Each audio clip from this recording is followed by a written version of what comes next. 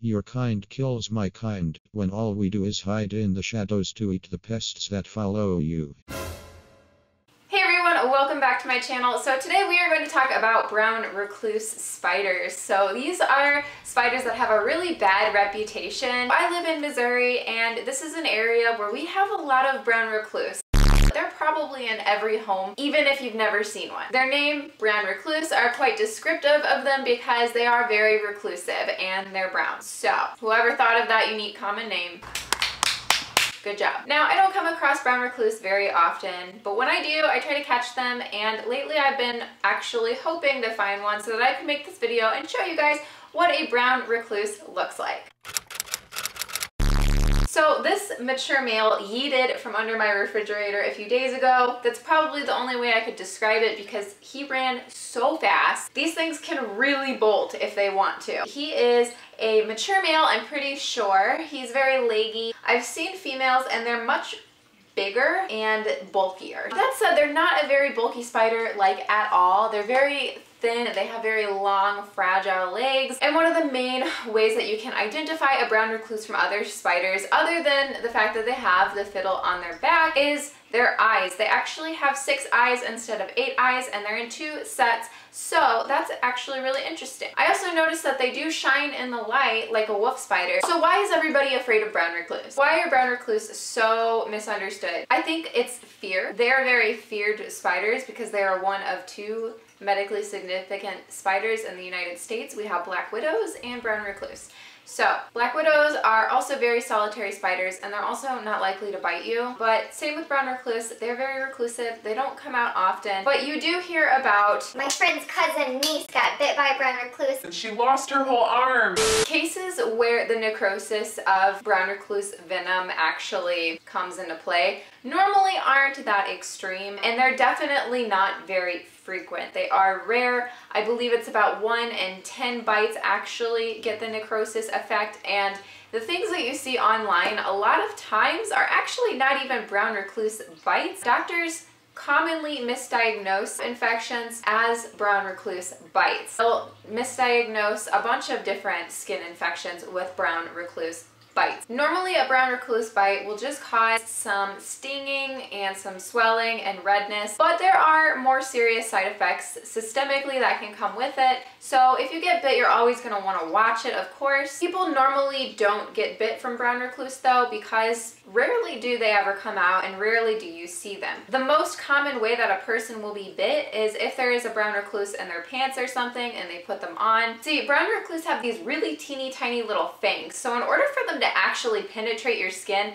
they have to be pressed up against you. Also, their first defense is actually going to run away from you. They're not gonna run towards you and try to bite you. And even if they did, they probably wouldn't even penetrate the skin. It's just not something that is in their behavior. So they're made out to be these very aggressive spiders, these very venomous spiders. And while they are very venomous, it's just not what the internet makes it out to be. Shocking, I know. A lot of people also will say that they found a brown recluse in their house, but they'll live in like Michigan.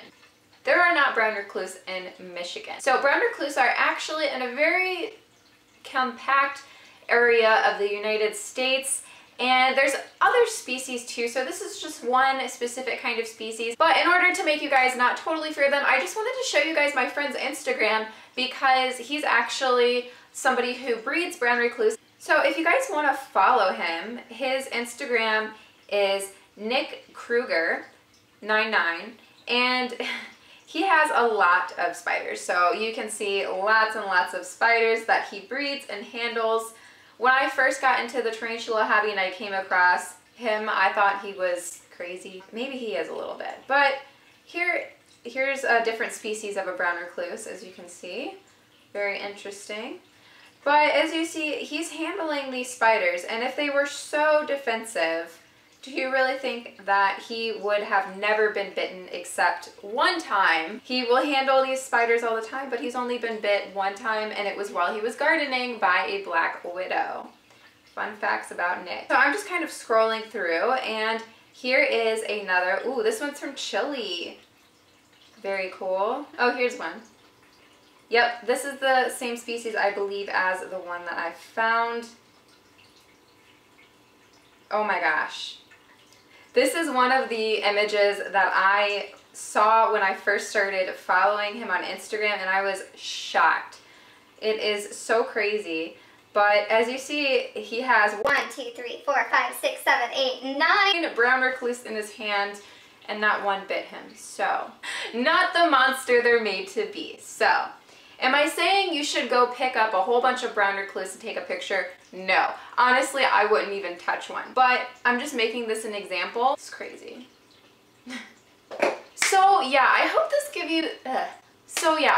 gave you guys some insight on the brown recluse, their behaviors, what they look like, how you can identify one. I've been wanting to make this video for a while, but I just was waiting for a brown recluse to show up. So let's thank our volunteer here.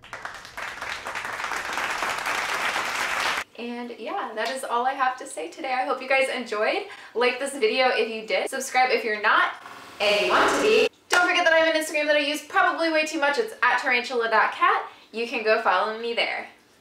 Thanks. Hello there. Now that the human has finally shut up, it's my turn to talk. Your kind kills my kind, when all we do is hide in the shadows to eat the pests that follow you. The only time we will waste our venom on a person is when we're scared. Check your shoes if you live in the same area as us. We don't know any better, and when a person applies pressure, we all bite out of fear. We fear you just as much as you fear us, but you are much more of a threat.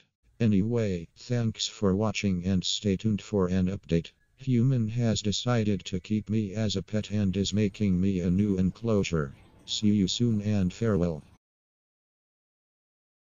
Oh, one more thing. I'm not poisonous, I'm venomous.